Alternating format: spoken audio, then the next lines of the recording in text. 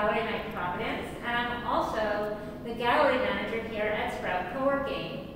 This evening, I'm going to introduce you to Jovani Delgado, who is a 13-year-old art student, and I am so excited to show off his work. I hope that you are as impressed as I am. Okay, come on in. Hi, Jovani. Here we are with Gallery Night. All the people in Providence and around the country and around the world. This is Jovani. He's 13 years old, and these are his parents. And they're all here in the gallery tonight so that we can bring to you his artwork. And so, Jovani, we're going to start by just asking you to tell the people where you go to school, how old you are, a little bit about your family and your background, and then we'll look at your artwork. Okay. My name is Jovani Delgado. I'm 13 years old, and I go to school at Goff. I recently started painting after I've been drawing since I was little. And I just started painting recently. Recently, like? A couple months ago. Wow. Amazing. All right, so why don't we walk this way and start off with your self-portrait. This is my first self-portrait I did with painting. I wanted to put the COVID mask because of everything that's going on right now. When did you realize that you wanted to be an artist? I always wanted to draw because my dad drew a lot. So I always wanted to draw as good as him, and then when I started painting, I really liked how the paints were and the colors, so I wanted to continue painting, and I ended up liking it more than drawing. And what gave you the inclination to even try the painting? I don't know. I always seen painting, and I always wanted to try it. So one day I went to grab some paints, and then I ended up really liking it. So why don't you tell us about this wall here? All three of these are all tributes to people who have died. This is a tribute to Kobe Bryant, Kobe and Gigi Bryant. Kobe Bryant's a basketball legend, and he inspired so many people. And his daughter was going to follow in his footsteps, so I wanted to honor their legacy. Beautiful. Same thing with the George Floyd painting. I wanted to honor the movement he made by making everyone want to protest against racial injustice. And then the Chadwick Boseman painting, he died recently. I always was a big fan of him, especially since the Black Panther film, and I was inspired. I always wanted to see the next one, but he ended up dying before that happened. Yeah, very sad. Talk about this one. Nice and colorful. Flowers coming out of the head.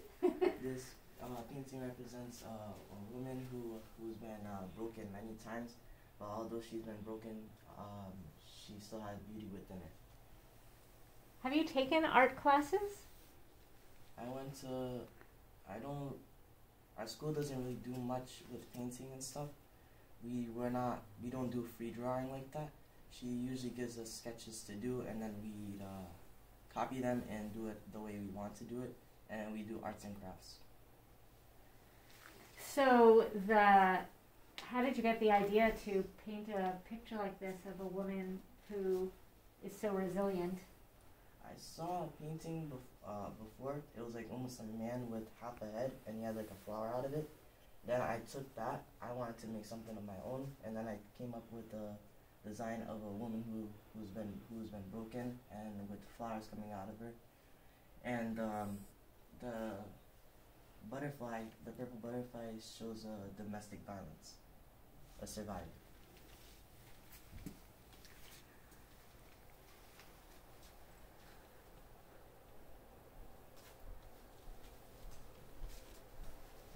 All right, let's come to this wall here. You can see that these also are very timely paintings. So why don't you walk us through these? This painting is a representation of what's going on right now, of all the racial injustices. This painting shows that how people are treated, even in the same situations, that people can be treated differently. This flower painting shows that even though everything is destroyed, some there's still the flower was still able to bloom. So even with all the fires all over the country, the flower is still able to bloom. This painting is also something about what's going on right now.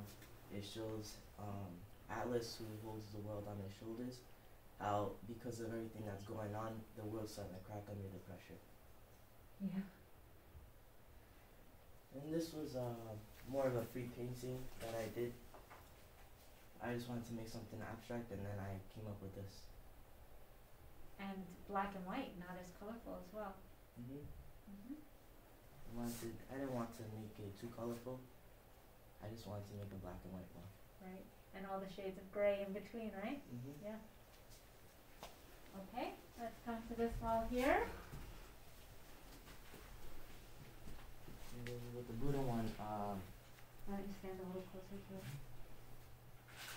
I always like the theology of Buddha and what he stands for. So I wanted to, what he stands for, and I wanted to make the painting of it. And tell me about the colors in that. How did you think to put the Buddha's face so full of color in that technique of the large brush strokes? So what I did was, in the beginning, I used a bunch of colors, and I made a bunch of things of paint. And when it dried, I put black over it and made an outline of Buddha, and then I added some shading to it. So how much did you know what you were going to do ahead of time, and how much of it just developed as you were painting? It mostly developed as a painting. I did the background. I always wanted to, I was going to add something to it, but I didn't know what it was yet. And then after I came up with the idea to do this. So the paint kind of talked you through it. Yeah. And then the next one looks much more deliberate. Like you knew what you wanted that one to be, right? This one I did for, this is the second time I made this. This is a remake. The first time I made it was seventh grade for a peace posting contest. I won for the state, and then... You won for the state? Yeah, I don't know if it's still going on, but yeah, I won for the first place for the state, and then I wanted to redo it because I gotten better at painting. The first time I used a bunch of different tools, but then I wanted to just stick with painting throughout so it can have much brighter colors. And then I ended up remaking it. It shows a person during war dreaming of peace. Do you know the countries of all those flags? Yeah. You do? You could tell me every country on this flag? I want to say everyone. I can name most of them. Wow, that's great. Okay, and the next one? This is, I showed almost as a person, not everybody's perfect, and that is almost is like a person mixed with, like inside of them it's a robot. Oh, futuristic, huh? Yeah. Yeah.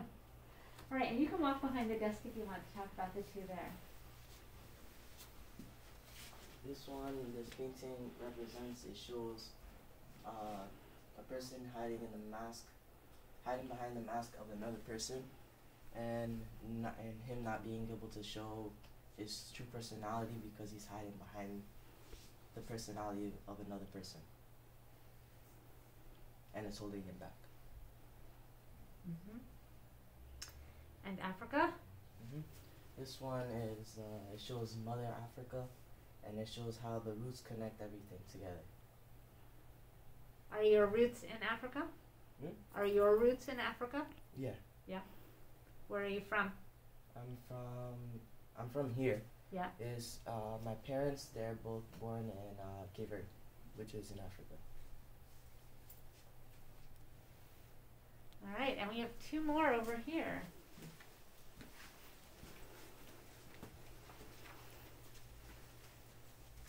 This painting it shows it's a black and white painting, and I wanted to make it almost as it's a landscape, and I wanted to try almost a different style with the trees and stuff.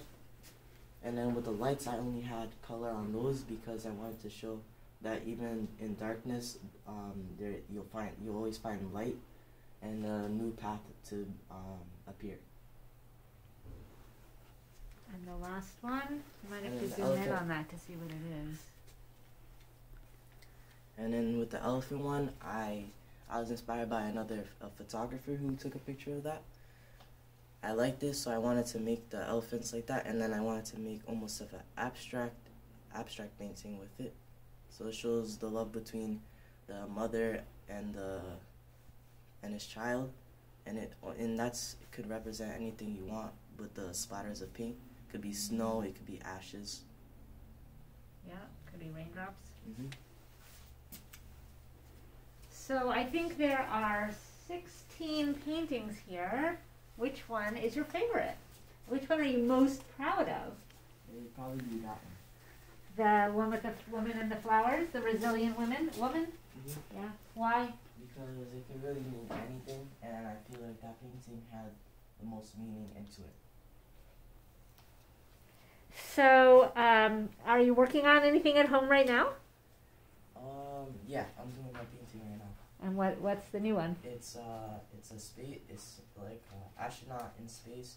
So it also represents what's going on right now. It's like everybody is stuck, but time is still going on. Oh, we can't wait to see it. Will you share it with us when it's ready? Yeah. Oh, we'd love to see it.